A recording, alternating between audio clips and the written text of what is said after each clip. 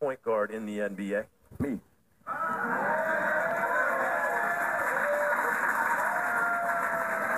Hold on. You might be. There are a bunch of candidates, including Westbrook and Steph and Kyrie, and you're right in that class. What is it going to take for others to recognize you as the best point guard in the NBA? Well, I think everybody get to see me now. I mean, we've been on TV a little bit lately, more than we have. But I think I've been doing the same thing, but I'm just doing it better this season, and I'm doing it on both ends of the floor. I just feel like I'm an all-around point guard. Realize doing something better is not doing the same thing. It's doing better. You're doing better. Well, the thing that interests me, what I love about what I'm seeing from the Washington Wizards this year that I sense is a little bit different, I want to ask you about this. I don't get the impression that y'all just want to win. I think y'all want Cleveland.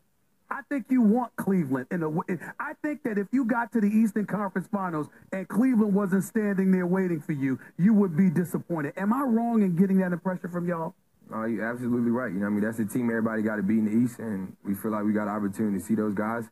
And we just got to finish the second half of the season strong and see where the playoffs happen. You do realize that you just said that you're the best point guard in the NBA. You do realize that means if you get what you want, you're going to be going up against Kyrie Irving. You don't have any issues with that whatsoever? Nah, I like those matchups. Brings out the best in anybody. He's a heck of a player. He leads his team with LeBron and those guys, and he's been in that position where he made big-time shots in the playoffs and helped them win the championship. Do you think this is the time that the Cleveland Cavaliers are destined to get knocked off? You got a guy like LeBron James, you can't say that.